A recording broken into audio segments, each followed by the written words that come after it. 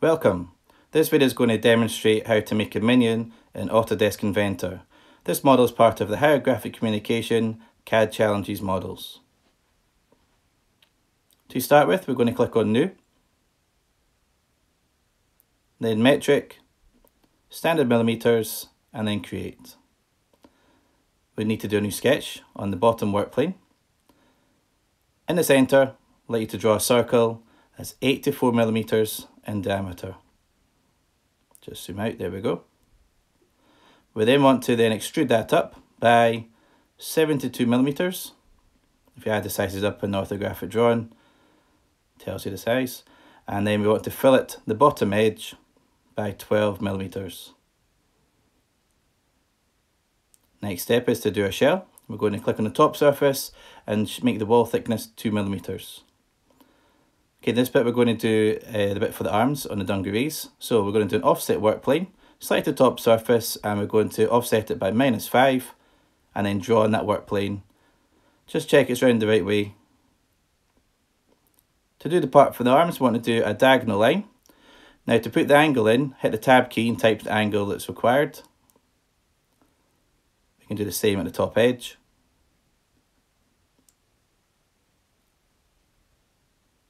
And then complete the shape. That's important. We can then mirror this shape across because we want the same on the other side. So draw a vertical line down as the mirror line. We can then select mirror, select the lines you want to mirror across, the vertical line in the centre for the mirror line, and then we'll have the shapes on the other side. Next step is to extrude these two shapes down the way. Subtract the materials by 37 millimeters. We have to make sure the subtract or cut button is selected. Now we can hide this work plane to make it easier for us. Right click on work plane in the modeling tree and untick visibility. Next bit's the front of the Dungarees, so a new sketch this time on top. Just check it's round the right way. And we can then draw another sort of triangle shape like before. Again, hit the tab key to put the angle in. We're looking for an angle as shown. Just make sure that it's not going to hit the bit you've already removed. We can then repeat ourselves on the other side. Now you could mirror this across if you liked, and then complete the shape. We want the same on the top end, so we're going to draw a line through the centre as a mirror line, and then mirror the 3 lines, the triangle shape, across the centre line. There we go. Like before, we're going to extrude these down the way, subtract the material, and we're going to come down by 17 millimeters. Now to complete the Dungarees off, we need to use the fillet tool and round all the corners. We're filleting them by 5 millimeters, so you need to carefully rotate round and select all the edges. And we have our Dungarees as shown. Next part we're going to do is the body, so select in the middle work plane, we can do a new sketch. To see it clearer, go up to View and Slice Graphics. What that'll do is remove the model that's in our way so we can see the paper better. Back to Sketch. Now use the Project Geometry button to select lines that will be helpful for us. So we're going to project the geometry of that model onto a work plane or a bit of paper. We can then, from this point here, draw a line up. It will snaps to that now by 30 millimeters. The top of the minion's round, so we want to draw a line in by 40 to the right hand side here. Now we'll give this a centre point of a circle, and we can then draw a circle like shown. Now I need the line down the centre. We can then use the trim tool to remove the part of the circle we no longer need. And I'm just going to change this horizontal line here by right clicking on it into a construction line. Now I've got our profile drawn. We now want to revolve this shape. So select the revolve tool. Shape's already selected. The axis is going to be the middle vertical line, and it'll spin the shape round to create the minion's body. So the next part we'll work on is doing the strap. For the strap, we want to select our middle work plane, like so. So click on it and then do a bit of the pencil. We're now going to draw the strap. To help us, again, project geometry, select the edge of the model here in this horizontal line. And we can then draw a line up the way, vertically, by the size in the drawing. We then want to do a horizontal line out to the left by 2 millimeters. Vertical by 10. Now we're going to draw a line across into the model and then close the shape off. So we're going to draw a vertical line down and back to the beginning. We can then select revolve, and for this one we're going to use the y-axis in the modeling tree as our centre.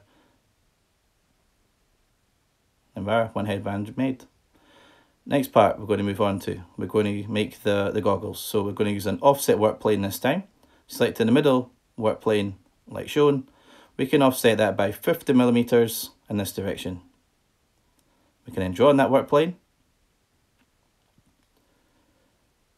Now again, we're going to use the project geometry to help us, so we're going to select the top and bottom part of the goggles. We can then draw a line down the centre, and that allows us to then draw a circle, which will snap to the green dot. First circle we're going to draw is 38 millimeters in diameter, and then one at 30.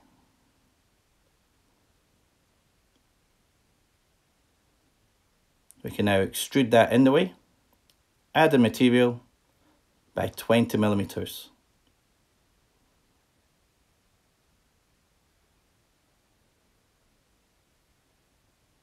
Now to make it easier to see, we're going to right click on the work plane in the modelling tree and untick visibility. We're now going to repeat ourselves. So we're going to do a new sketch on the front of the goggles and draw a circle like shown and extrude that in the way, subtract the materials by 20, and that's going to hide the headband. Now selecting the middle work plane once more, we can then do a new sketch and we're going to focus on doing the eye.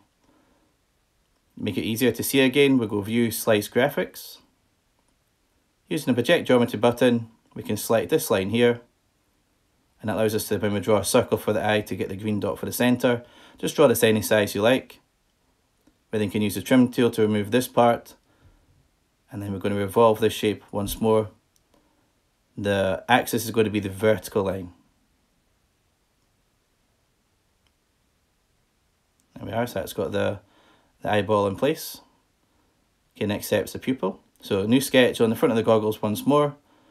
We're going to draw a circle. Now to use the project geometry button to find the centre easier, and draw a circle any size you like. We can then extrude that in. I'm going to go in by about 15. And we'll subtract the material away. And we've got eyeball represented there. Okay, next thing we're going to do is the arm. So this is a sweep. Using this work plane, we can draw a new sketch. And we need to find the centre of a circle, curve I suppose. So use the project geometry button and we can then draw a line down this way from this point, 51 millimeters. That'll give us the centre of a circle. We can then draw a circle out 34 millimeters in diameter. Now we'll only need the curved part on the left side of the minion, so I'm going to draw a line just here at the bottom.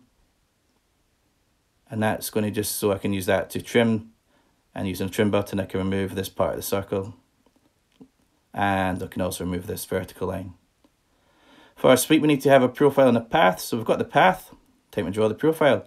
So we're going to use the tangent to surface through an edge. So I'm going to select this edge and click it twice. I can then draw on this work plane.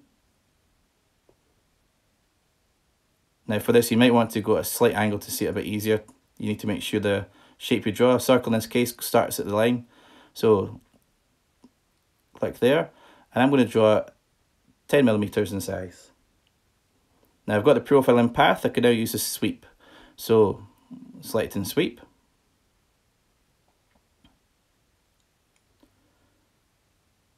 Profile selected, the curve's the path, and it drags that circle along the path. Again, we can hide the work plane by right clicking on it in the modeling tree and going to visibility. To do the arm on the other side, we can simply mirror it. Mirrors in the top right-ish corner next to the pattern.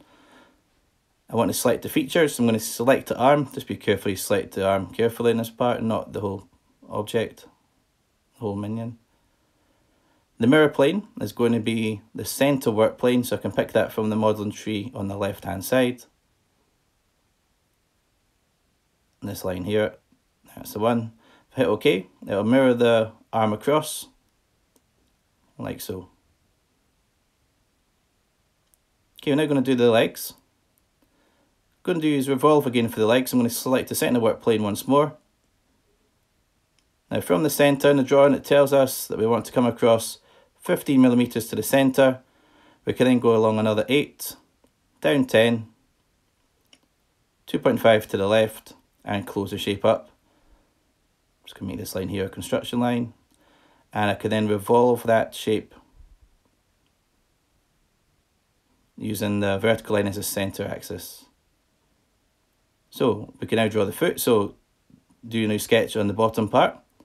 I use project geometry to select that circle. That'll be helpful for us. And I'm going to use, I'll draw an ellipse for the foot. So I'm going to draw a line out. It can be any size you like. I'm doing 15. And using the ellipse button, you'll find that under the circle menu, we can draw an ellipse. For the ellipse, you want to click the center point of the circle. I'm going to click the end point of the line and then the edge of the circle to create the ellipse. I can then use the trim button to remove the part of the ellipse I don't need. Just going to change the center line to a construction line by right clicking on it. There we go. And we can then extrude that down by 6mm.